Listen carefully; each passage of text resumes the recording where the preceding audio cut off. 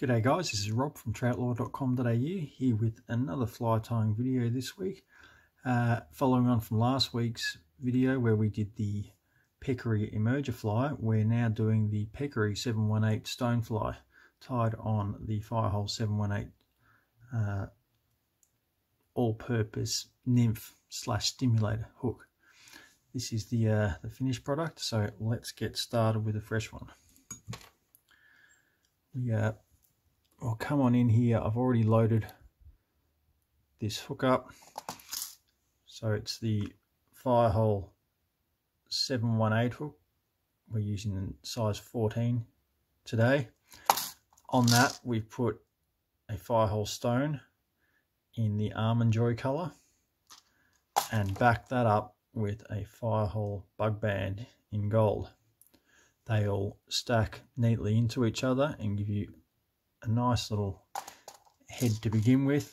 The stones obviously are a matte finish, so they're not too flashy, but the band gives you that little bit of extra flash in where the wing case would be, just to get the fish's attention.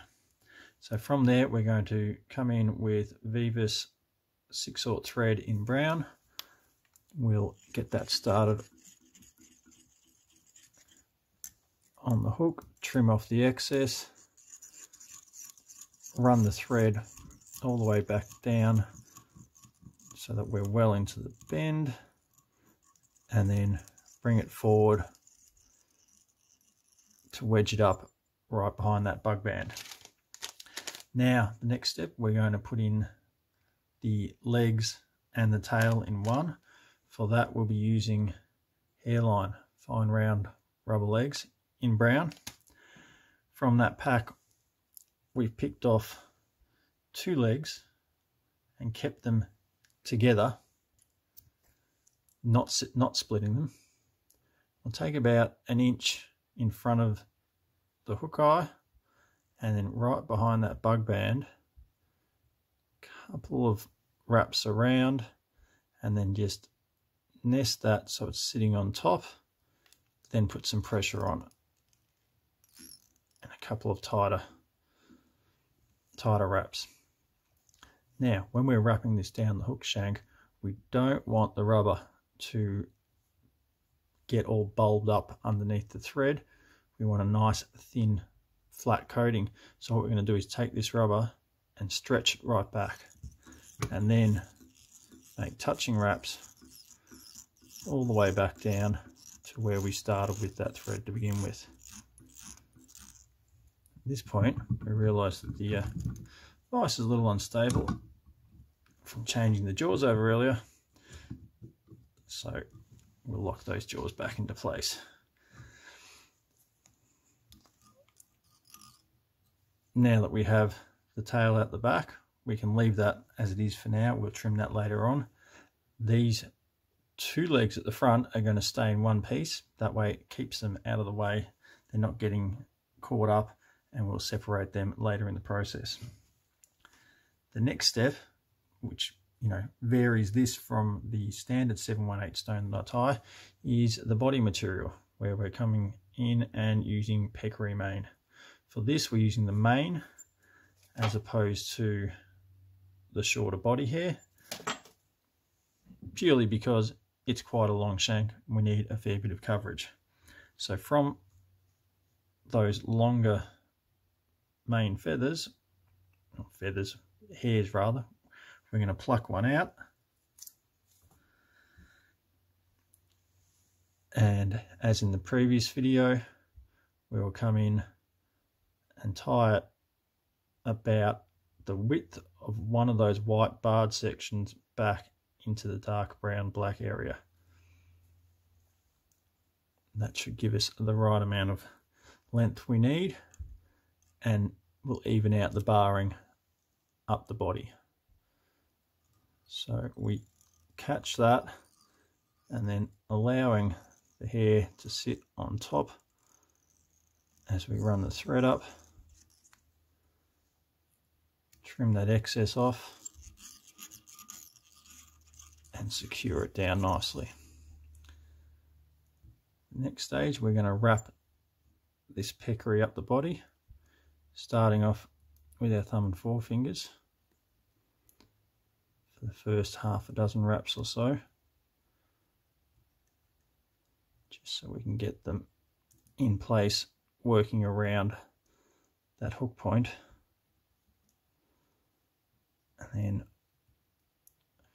once we've come this far, we locate our misplaced hacker pliers and remove the previous bit of Peccary from it, and come in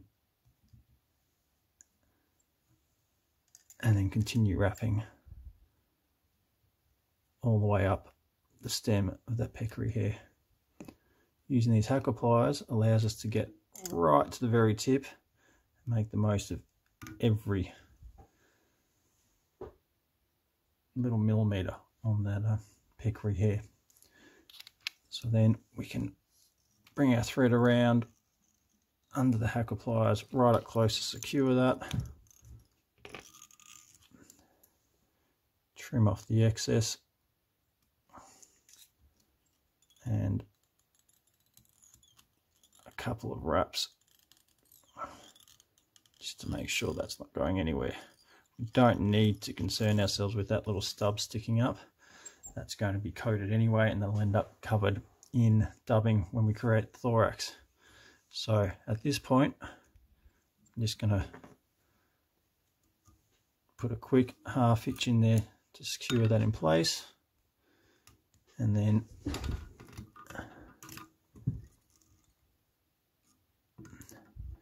just a couple of turn whip finish and trim that off. That gets our thread out of the way. We'll bring that back in and apply it in a moment, but before then we need to coat our Peccary with a UV resin.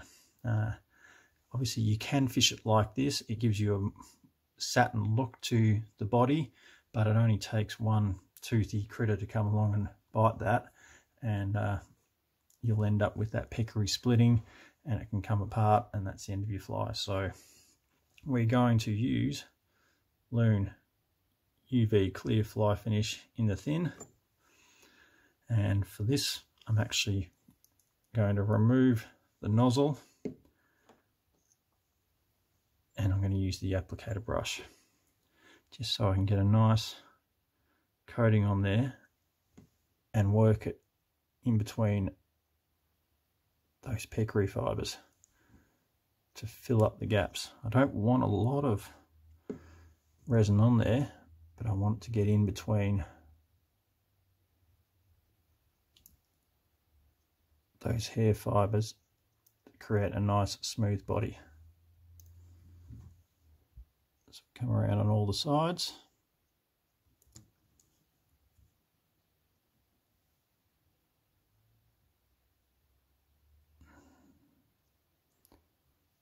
And just bring away that excess. Once we're happy with the coating on that, I think we'll just put a little extra on the back there, just in there, just to fill that out. Lid goes back on the bottle before we knock it over. And then out comes the Loon Infinity UV torch. This is the torch of choice these days. It's USB chargeable, so you don't have to worry about replacing batteries, and it is super powerful. This is one of the brightest torches on the market, and it cures this UV resin in a snap. Not only that, you do get a much harder, shinier coat out of it in less time. So we just work that around. It'll be dry to the touch now, but we just want to properly harden that up. No point doing it by halves. It only takes 20 seconds or so, and that's good. Now that we've got that nice glossy coat on the body, it's back in with the thread where we left off. Start that on again. And to complete the thorax, we are going to use Spirit River Antron dubbing in the Hare's ear colour. This dubbing, unlike a lot of other trilobal Antrons, is super fine, very, very soft. It's almost like a nylon. You don't need a lot of it, but it does have a lot of sparkle and it catches the light just the way you'd expect with Antron. So a little bit of dubbing wax on the thread, and then we're just going to create a nice fine dubbing noodle.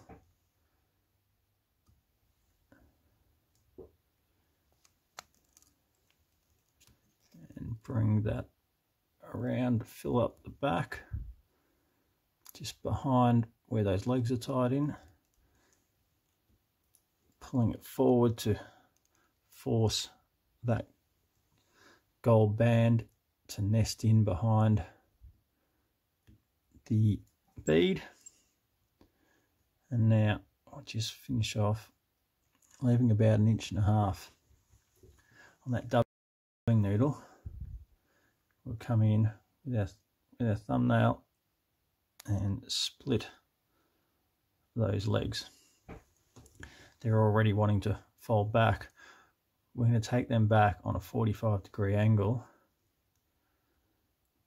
and with the near side of one, wrap across on that 45 so it pulls it back that way, and then one wrap behind it straight across, and another wrap behind it. Just fix up that dubbing. Another wrap behind it, and we come back on the 45, pulling the leg on the far side down as we do it. That way, as you can see, it folds those legs nicely back. That brings us in front of the legs, behind the band, and now all we need to do is pop in a little half hitch in there to secure it, and then a whip finish just behind the band, in between that and the dubbing.